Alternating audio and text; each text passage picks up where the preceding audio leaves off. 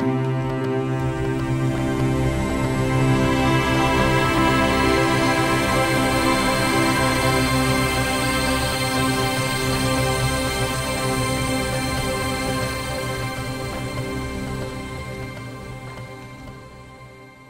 afternoon. I'm Stuart Green, the CEO of ZOOdigital. We also have just presented our interim results. In summary, we've demonstrated a very strong performance across all aspects of the business. We have a very kind of robust and growing pipeline of work ahead of us, and we've been able to report some very healthy financials, including a 68% growth in revenues, all organic. So I'd like to just take a few minutes to really take you through the business and help you kind of understand the way in which we operate, the markets in which we're focused, and what differentiates Zoo from its competition.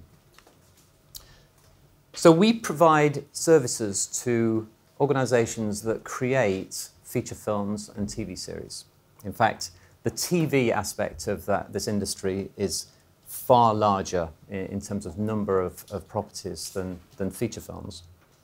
And what we do for these organizations is help them essentially maximize the return on their investment of creating those programs by allowing them to distribute them all around the world. And there are two main aspects of that. Firstly, in order that these programs can be enjoyed by consumers in different countries, the content needs to be localized. So that's to say it needs to be translated into the local languages of those countries. And in entertainment, there are two different approaches that are taken for that. One is subtitling, where you have text that's overlaid on the screen. And the other is dubbing, where you use foreign language voices to replace the original voices of the screen actors.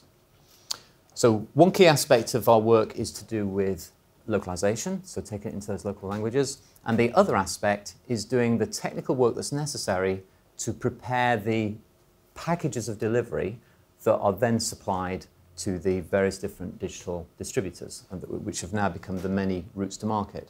So 5 or 10 years ago, the home entertainment market was principally about DVD video. So if you had properties of these sorts and you wanted to sell them to consumers to watch in their homes, then you'd go out and manufacture a DVD video disc and you'd sell it through retail or you'd rent it through rental stores. So moving on to today, that landscape has been completely transformed by this revolution that's happened within this industry, brought about and enabled through the availability of broadband internet around the world, which in turn has led to the availability of a whole range of different digital services that are now available for consumers to watch this kind of content. Some of them are in the category of what's known as streaming video on demand services, where you pay a monthly subscription fee as a consumer and you get to watch anything that's in that catalogue in your country. Another method, the other popular method is called transaction video on demand, where you pay ostensibly in a similar way that you would if you were buying a DVD disc. You pay a fee and that essentially gives you conceptually the ownership in that copy of that movie or TV series that you can then watch in perpetuity. So Zoo provides these services so that big content owners can take their properties, make them available to consumers all around the world. And the way in which we do that, and the thing that differentiates us in this market, is that we do all that we do through the use of these proprietary software platforms, these cloud-based systems that we've invested in over a period of 10 plus years that enable us to provide a far superior service. In a nutshell, what our software does is helps us to be very efficient in the work that we do, and as a consequence of that, we can offer very significant benefits to our clients. We can turn their projects around more quickly than they used to. We can offer them at very competitive prices, and we can maintain a very high quality rate in the work that we do. The other aspect of the scalability in this organization, because these software platforms enable us to scale enormously our throughput. But another aspect of the scalability comes from the fact that we use a network of freelancers who are located all around the world. And these are people that we engage to do some of the specific work on the individual localized content. So until recently, the majority of these freelancers have been translators. They're freelance translators. They work from home around the world. We have about 3,000 of them in our network. And moving forward, we will have other categories of freelancers that we'll begin to work with. And I'll cover that in a little more detail in a moment. The clients we work with are the biggest names in the entertainment industry. So we work with all of the major Hollywood studios, with the BBC, with a whole host of producers of TV content and feature films. We also are a supplier to some of the largest digital distributors of entertainment content around the world, streaming platforms and transaction video on demand platforms as well. Just give you a quick timeline for the business. Since Zoo has actually been on the AIM market for quite a long time, the company was originally listed in 2001. For the first 5 years of its life, the business was involved in a completely different operation that was under different leadership. The current business focus really began in 2006, and that was the year in which Helen and I took up our positions. So prior to that, I was the Chief Technical Officer of Zoo, and prior to that, I had been a co-founder of a number of startup software businesses. I have a software background, graduate in computer science, and in fact, a PhD in computer science. That's given me a very technological focus within the business in terms of the way in which we've developed it over the years. Helen's background, she was previously the group financial controller and became CFO in 2006 as well, having worked in the software industry in finance roles. For the first period subsequent to 2006, when we set out our business plan to work in home entertainment, our focus was primarily in the area of DVD, since at that time that was the prevailing route to market for content owners. And during that period, we developed a whole range of different technologies that enabled us to offer superior services to our customers to help them to prepare DVD products for release to the market.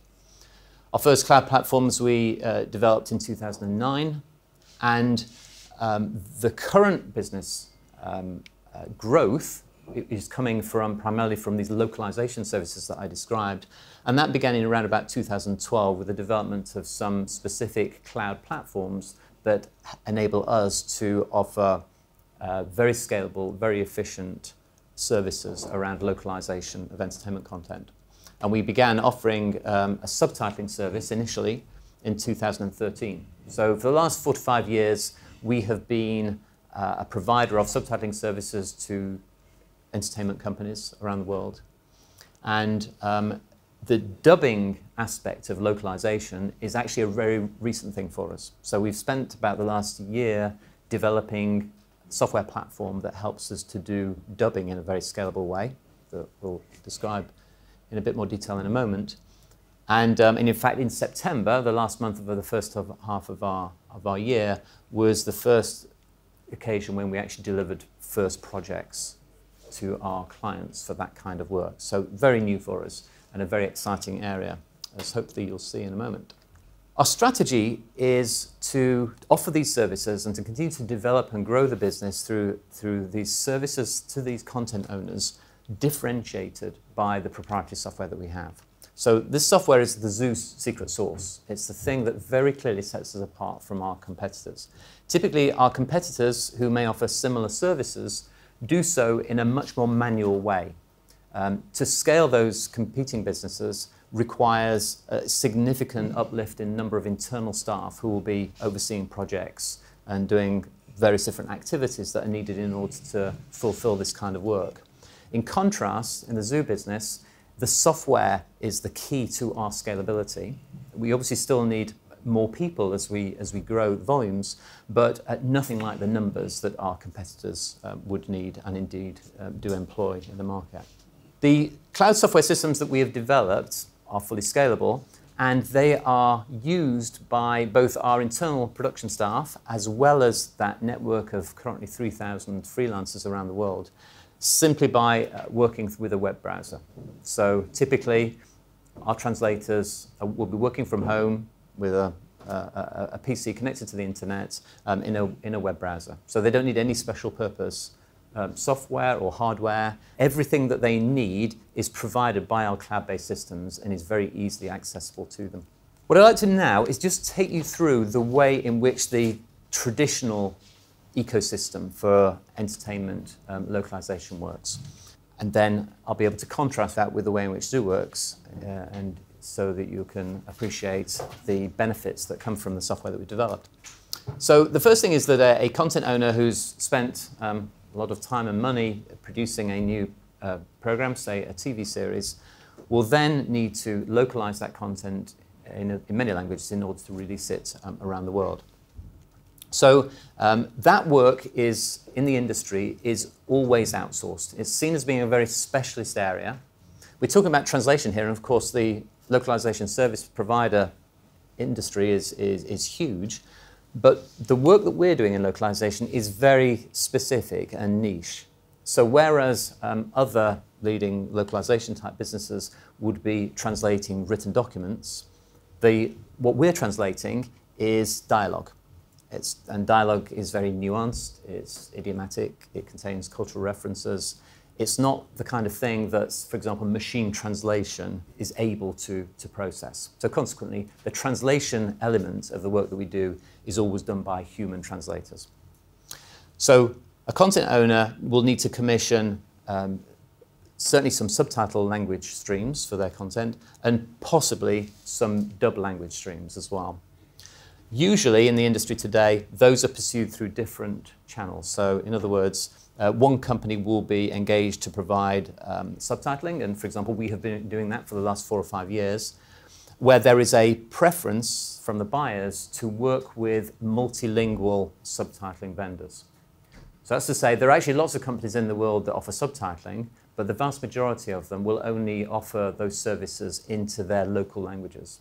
So there are only a handful of companies like Zoo that can offer, that are essentially language agnostic, can offer these services into any language. So the dubbing work will go down one work stream, and in the other work stream, it will obviously produce dubbed audio for the content. And the way in which this work stream operates is that it requires currently, based on the way in which this industry is configured, to work with separate dubbing studios that are located in each country. The reason for that is that in order to do this work, obviously you need access to voice actors who can actually speak the words in that language, and obviously they tend to be located in the specific country of the language they speak. So what that means is that if you're going to dub into 9 languages, the buyer will probably have to either directly or indirectly work with 9 different facilities in different countries in order to do the individual language streams. So the upshot of all of this is that dubbing and subtitling is dealt with completely separately. So there is inevitably duplication of effort that happens in this environment. And then when it comes to the dubbing, that dubbing is actually split up across different service providers in territory. So if I just spend a minute just describing the actual traditional dubbing process, the way in which audio is recorded for dubbing. So this will be a typical setup for the kind of companies that in dubbing we would compete with. So first of all, these are very kind of bricks and mortar operations. So this is a physical dubbing studio in territory, say in Paris, doing French dubbing. It will be fitted out at some considerable cost to have recording spaces, which are acoustically treated rooms in which voice actors will go to record their lines. And those recording spaces will usually be adjacent to what's referred to as a control room.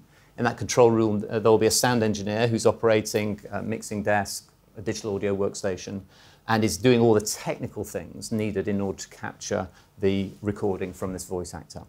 Also in the control room, usually there will be a dubbing director. So the dubbing director is someone who is native in the target language and who acts as the arbiter for quality. So this person is judging the performance of the lines and assessing whether they are a good match to replace the original audio that's been recorded by, obviously by the screen actor. So key characteristics of this then are that, very bricks and mortar operation, a physical space, constrained and limited by the capacity that it has. So if there are 3 recording rooms, that clearly is places a finite limit on the amount of material that can be recorded in any period. It's quite labour-intensive in terms of specialist expertise embodied within the sound engineer and a dubbing director who typically will be present throughout all the recording sessions. So quite a high head count to actually achieve this. So moving on then to our approach to this ecosystem.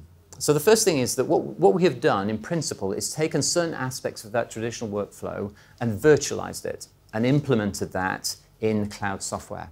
So for example, think of that sound engineer. What that sound engineer is doing during the recording session is locating the individual lines that are spoken. So they'll have reference to a script. We'll be identifying the individual lines in the video, queuing those up, playing them for the voice actor to see, and then recording each line so that the voice actor can then deliver that line, it can be captured.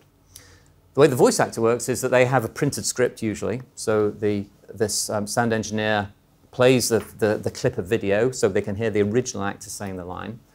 So they'll take a look at their script that tells them how they're going to say it in their own language. And then the sound engineer will basically cue this section of the video up and record their first attempt at dubbing that line. So obviously what this voice actor has got to do is trying to start speaking when the character's lips start moving and make sure that just as they finish speaking that line, those lips have stopped moving. And in between, there may be, so obviously there will be lip movements, and there will usually be some effort made to try and match the utterances in the target language with the lip movements in the original language. So as you can imagine, it's quite a trial and error process. So the voice actor will have a first go at it. It won't be right. So through a process of iterations, keep repeating recording the same thing, eventually they'll get to a point where the dubbing director said, yeah, I'm happy with that now. So now we can move on to the next line. So this process will then be repeated for every line. So in our system, we've virtualized the job of that sound engineer, that guy who's dealing with the recording. So that role, the mixing desk, the digital audio workstation are all embodied within our cloud-based systems. So we don't need that function in our workflow. Within our cloud-based systems, there are a number of different components. One that specifically deals with subtitling, so to help with the actual workflow process, and a second that deals with dubbing. Our subtitling system we've had, as I mentioned, for the last 4 or 5 years. In the case of dubbing, this is a brand new component that we developed. We've also introduced actually a new offering to provide and prepare scripts, so the as-recorded scripts that our clients will normally need for their programs. And by doing the work in this box up front, for us, it means that our subsequent subtitling and dubbing work can be done more efficiently. So in our environment, all the information for subtitling and dubbing is shared and centralized. So that means we avoid duplicated effort and we're able to work very efficiently, particularly when we are commissioned to produce both subtitles and dubs. So moving on then to what our environment looks like. So this is an example of one of our first live recording sessions for the first projects that we have now completed. So we were commissioned by a major player in the entertainment industry to dub 6 TV series. The first 4 of those we completed and delivered in September. And the majority of the recordings were created with a setup like this. So this is a voice actor. A surprising number of voice actors will have their own home recording setup. And that's because this is what they do for a living, and a lot of the work that they will be paid to do will be things like recording audio books, doing voiceover work, and such things. So it's quite common to find these folks with a home recording setup where they have spent a few $100s on some sound treatment to remove echoes and so on from the environment, and $150 on a microphone. In that traditional world, the conventional wisdom has been that you've got to spend a lot of money on the equipment that you're using. So in a professional recording studio, the microphones usually would be, be costing $3,000, something of that order. So clearly this is a much more contained environment. Clearly in this setting, when the voice actor is working from their own recording space, there is no need for all that infrastructure that exists within the traditional world, and therefore we can potentially optimize out completely the need to use any dedicated dubbing studios. But the way our software is written is such that if a client required us to use a particular recording space, then we would, of course, we would be able to do that. So in this setting, there is no recording engineer, there's no complex workstation. This voice actor will be using a PC. Again, it will all this information will be streamed into a web browser window. They'll have a USB microphone or similar plugged into their machine. And then the software itself will guide them through this process. And what they will see on screen when they do recordings is the video that's played to them. And beneath that video, there'll be karaoke-style words passing from right to left on the screen, and a line that indicates the point at which those words need to be spoken. We will have prepared those words in advance, and we will have adjusted and scaled the text so that words that need to be spoken quickly will be compressed, those that need to be spoken more slowly will be expanded, so that as they, at this continuous pace, as they pass over this line, the voice actor understands how they should be actually delivering the lines. ¿Tienes? ¿Te ha llegado? ¿No puedes alcanzarlo?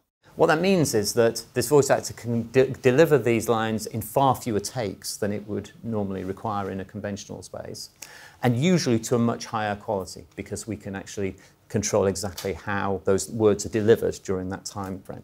So generally speaking, we can produce better quality. We can obviously produce it much more quickly. We can capitalize on the huge capacity that now exists to do this work. So it's no longer constrained by these physical spaces in territory. These folks are working from home, and therefore we have practically unlimited capacity to create these recordings.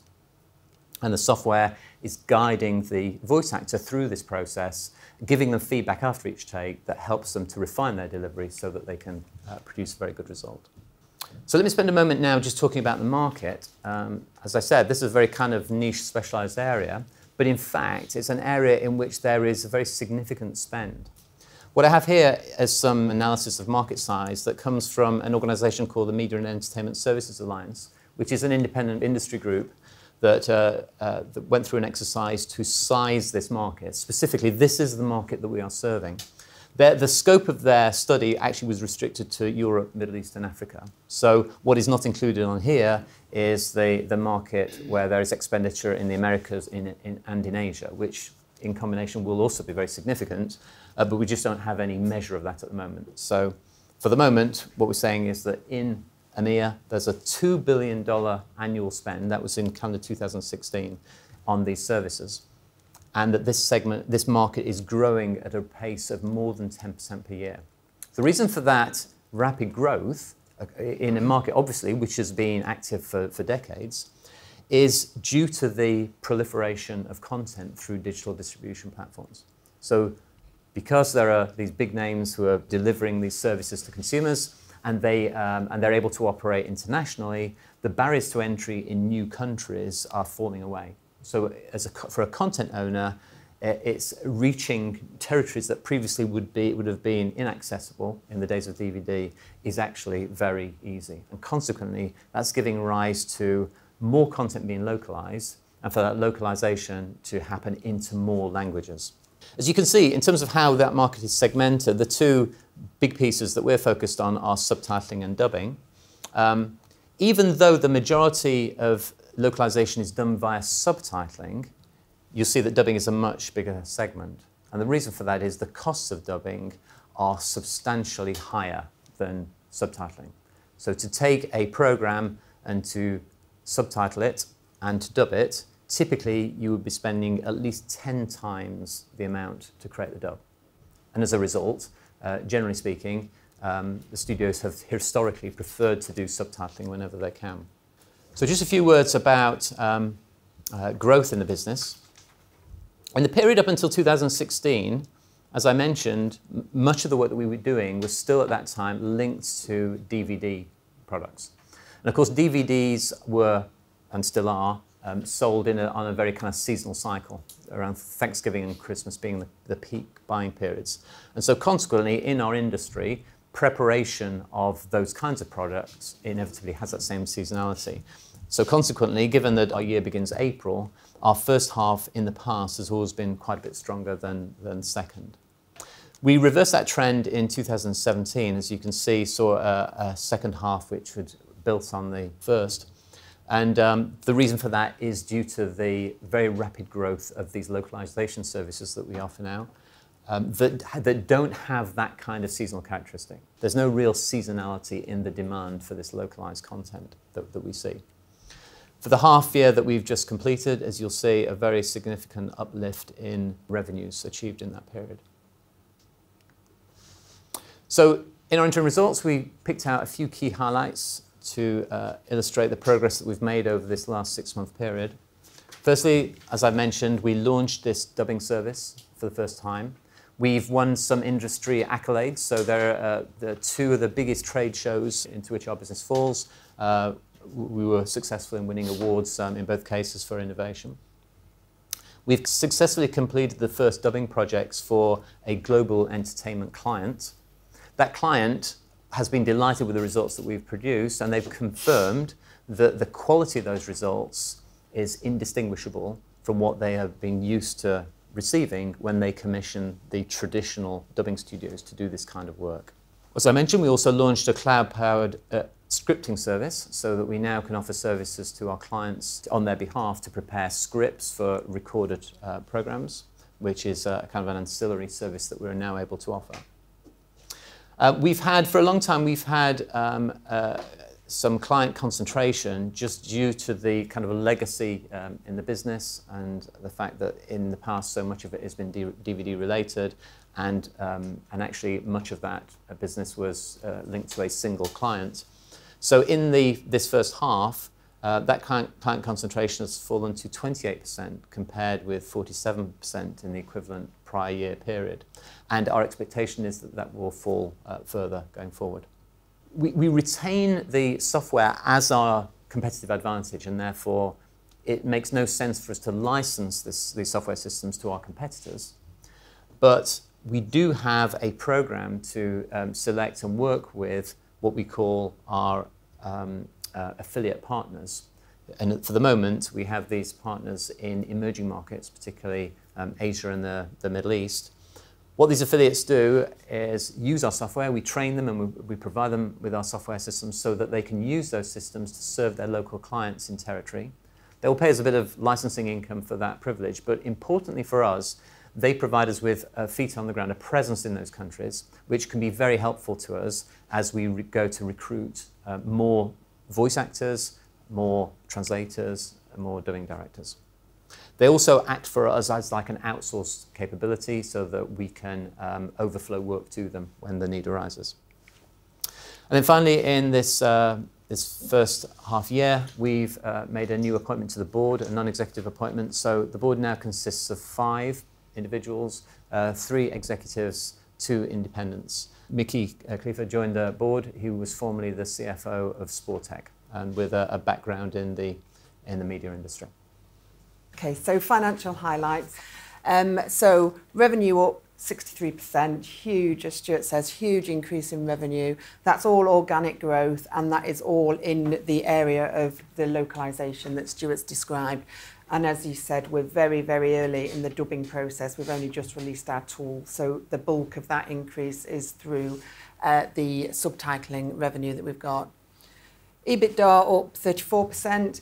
We've continued to increase. We've expanded our sales team. We've expanded our R&D resource because we can see such an opportunity to us that we want to make sure we capitalise upon that. So we wanted to accelerate the development. Earlier in the year, we did a fundraising, which really cleared up the balance sheet and gave us the working cap that we needed so that we could actually really tackle this market in the way that we wanted to. And through that, the net debt, yes, we raised cash and we capitalised some loans that were on the balance sheet. We have a convertible loan note that part of that was capitalised, and we also had a loan in from Stuart that was capitalised. The statement, that looks fairly busy.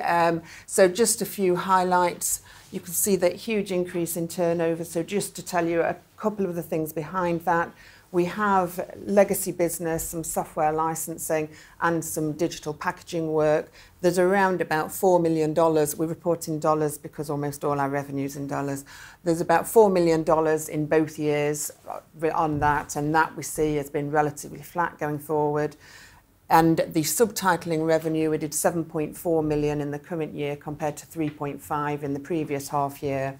And we did 1.7 million of dubbing in the first half as well. So that is clearly huge expansion in the turnover. We think our P&L is probably a little bit confusing how we're currently presenting it, because until now we've always included all of the staff costs within the operating expenses. And as we perform these services for clients that Stuart's described, then clearly a huge amount of those costs will be variable. So although we can do everything with a lot less staff than our competitors, we still have staff to do that.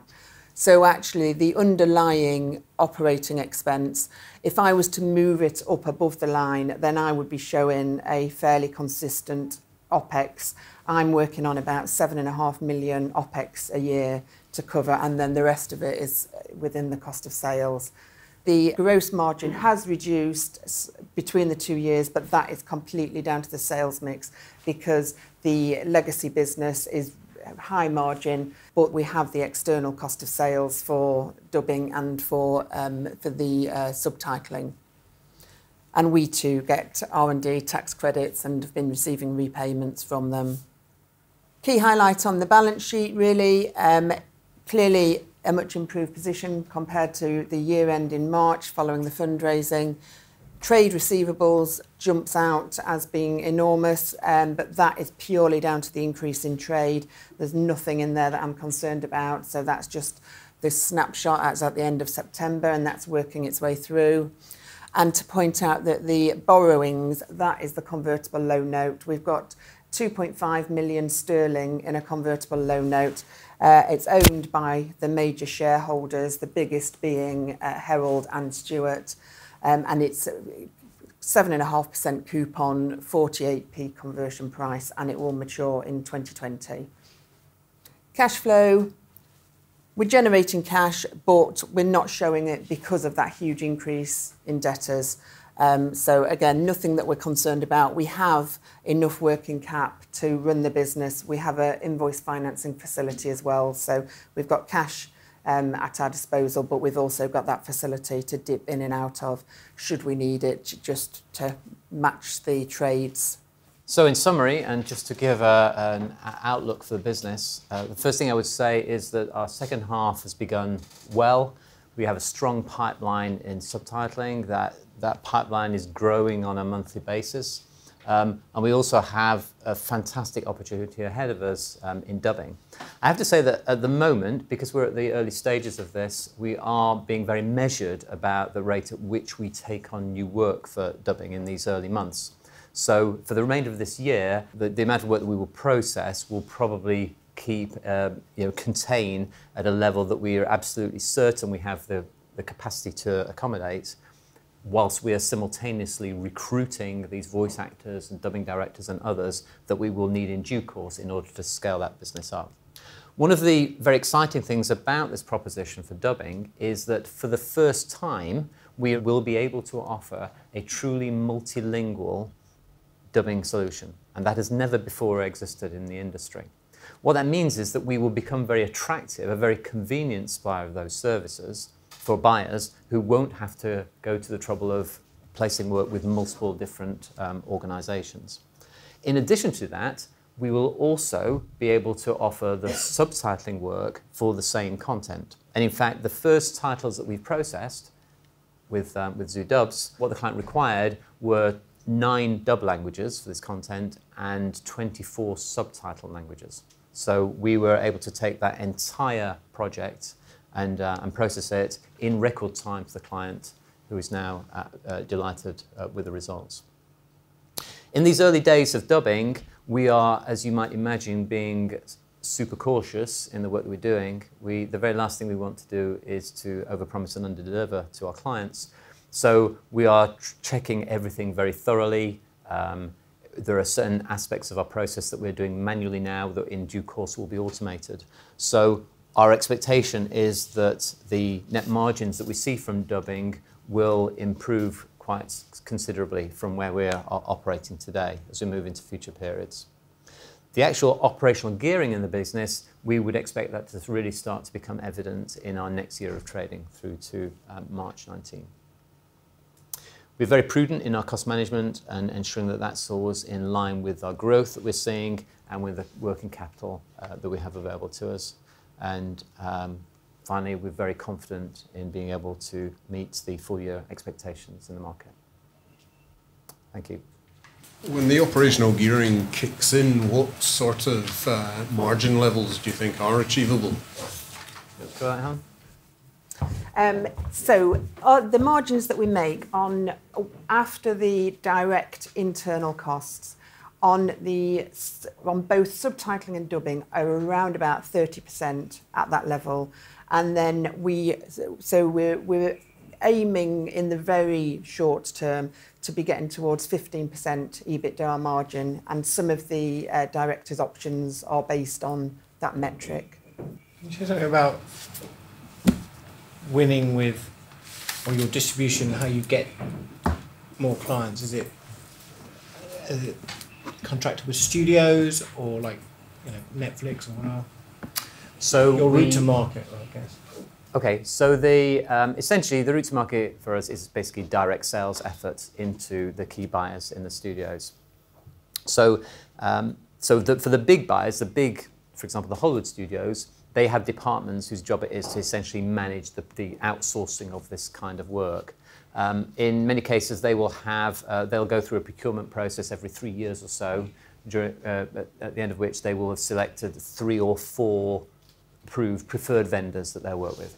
And out of that framework agreement, which sets out a rate card, then subsequently work is placed with us through the operators within that studio division who are just putting that work out. So for us then, having secured a client and been selected as an approved or preferred vendor, it becomes an account management function for us to ensure that we receive a good proportion of that work. Presumably you can, given your software solution, you can undercut the competition. How much of the business is done on quality and how much is done on pure price? So the first part of your question, yes, so we have, due to the scalability that the software gives, which of course we've had to invest in, then we do have more flexibility on pricing. On the question of whether the purchase is based on quality or price, then the kind of organizations that we're primarily dealing with now, so big film studios and others and big digital distributors, what has been happening there has been the quality expectations in the market have risen. So going back a few years when content was distributed on DVD, generally speaking, the quality of those subtitle streams, for example, was not done to a very excellent quality. And now, digital streaming services, such as the one you mentioned, are setting the bar high in terms of quality. That's actually given rise to some reversal in pricing in the market, in that the buyers now, if they are targeting those distribution platforms, they know that their content must reach higher standards. To reach those higher standards clearly requires more work than they may have been paying for previously. So actually prices have risen on average in order to serve those kinds of markets.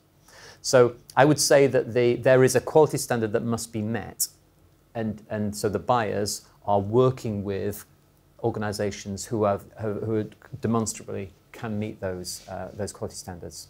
And then, if you look at your existing relationships on the framework solutions, or whatever you want to call it, how many of them are you on in terms of the majors, and how many of them can you get yourself onto, both in subtitling and dubbing? You know, are you missing from any of the big ones at the moment? So we're doing work for example, to some degree or other for all of the major studios. At the moment, we are a preferred vendor for 3 of them, and that cycle for those 3 came up last year. So last year we basically were selected by them. There are 2 of the others at various stages of going through that similar process now, and we are in the frame for being considered for that. In terms of other major buyers, a number of the, modest number, probably 3 or 4 of the streaming services and transaction video on demand services have their own programs for preferred vendors, and we are, again, amongst the few who are chosen to work with them on that kind of content. And in terms of what we find is when we are first working with a customer, they tend to start quite small, they're quite cautious, and then it builds. So even though we are with these listed as approved vendors for these people, there's still a huge amount to go at. There's still a huge opportunity for growth. You asked about dubbing, and obviously we're at a much earlier stage there, and obviously are pacing ourselves at the moment anyway. But we've obviously demonstrated this and shown the results of this to all our clients, who are all very excited about it, seeing the benefits that it can bring to them, namely potentially the ability to do this at a lower price, being able to do it much more quickly. So the turnaround time that we're able to achieve on these projects is much shorter than the competing ecosystem, and we can maintain very high quality. So when you then combine that with what we can do if we're taking care of all the dubbing and all the subtitling, that becomes quite a compelling proposition for our clients. The buyers for dubbing are almost always the same people who are placing the work for subtitling, who we're already working with. So actually it's a very straightforward cross-sell for us. To what extent is your solution unique, and how much sort of time advantage do you have on the competition? So in subtitling, there are some cloud software tools out there that provide a capability so that you can actually do the job of subtitling itself in a browser window. Our subtitling solution is essentially an end-to-end production pipeline capability. So that capability that exists in some other third-party systems that I mentioned is just one component of our bigger ecosystem. So essentially what our systems will do will be to automatically manage, project manage these projects as they come in, as the orders are placed by clients into the systems. They will automatically progress those through all the way to completion, thereby dramatically reducing the kind of human time that would normally be spent in other competing businesses to actually manage those as they go through. In terms of your coverage of the content providers, is that a global coverage you have? You have lots of salespeople going to certain areas where the content is more prolific? Right. So we have, so our commercial team is, the sales biz dev team is about 7 people currently, 2 of them in the UK, the rest are in the US. About 90% of our revenue is actually generated out of the US. So many of the big buyers we've focused on so far have been US based. We have obviously a growing customer base now in the UK and Europe. Essentially the clients that are particularly interesting to us are those who will commission localization across many languages. And they tend to be, and the bulk of the work that we do is actually for original English material that's going from English into other languages. That said, we do some work where the original language may be something else, and then we're translating it into English as well as other languages too. So I was thinking that, for instance, India has a great sort of just Hollywood industry. Yeah. Are you covering those as content providers?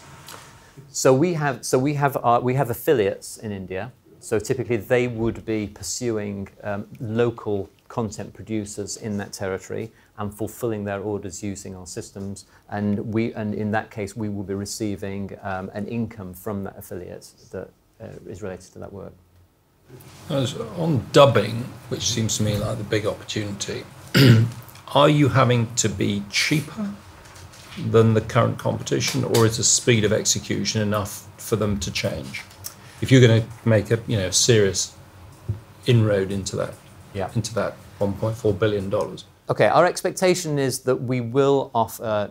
We're completely transparent with our clients, which is another thing that differentiates us from our competitors, and we make it very clear to them how we're going about doing this. And obviously, we need them to be comfortable about the approach that we're taking, so they understand that we will almost certainly have, in some cases, quite significantly lower operational costs of actually fulfilling that work than the traditional approach. And so they will reasonably expect us to share with them some of those benefits. So our working assumption is that we will price the projects are kind of below the kind of prevailing market rates for those services, yet still be able to offer to equivalent or better quality, turn those projects around more quickly. I mean, how much below are we talking?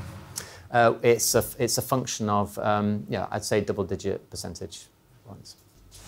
Could you explain a bit to me a bit more? I'm not sure I understand how widespread you are yet, because you've been able to give us figures for EMEA. You say you can't give us figures for the US, okay? You can't give us figures for Asia, and particularly for Asia. How much business have you been doing in Asia, and how do you do it? You said you have an affiliate in India. What about the rest of Asia? Okay, so just to make sure I'm really clear about this. I think there are two things here. One is who pays the bills, and the other is the languages into which that works so being done. the bills are presumably, because you're doing it in English at the moment, largely in English, they're largely coming from the American studio. But I really want to know more about how much they're actually getting you to do in Asia, or in Asian languages. They are a standard part of the, we offer these services into 50+ languages. So you have lots of actors in Asia as well. So at the moment, we have translators in those countries. We're at a much earlier stage with dubbing. So we're just in the process of essentially building out that network of voice actors. And our focus in the early stages will be on 9 languages, which are the most popularly chosen ones. Are any of those Asian? Are they all European? Or what? They're actually, I don't think any of them is an Asian language at the moment. Whether it's appropriate or not to commission a dubbed soundtrack in a country is, as much as anything, a function of the cultural and market expectations in that territory. So, for example, France and Italy are known as dubbing territories because there actually is legislation that requires broadcasters, for example, in those countries to have local language spoken on all content. So if they're licensing English original materials, they will have to dub it.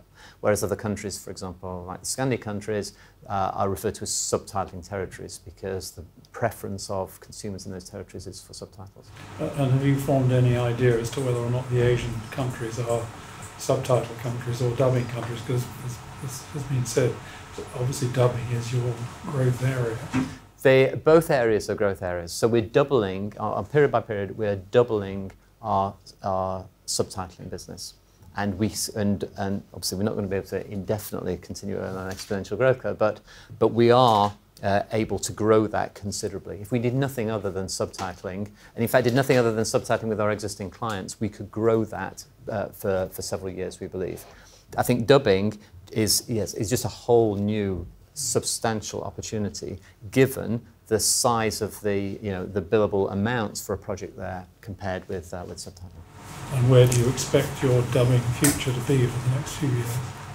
My expectation is that we will build out this our international network. So we'll get, a year from now, we'll have voice actors in all of the countries into which we're having dubs commissioned.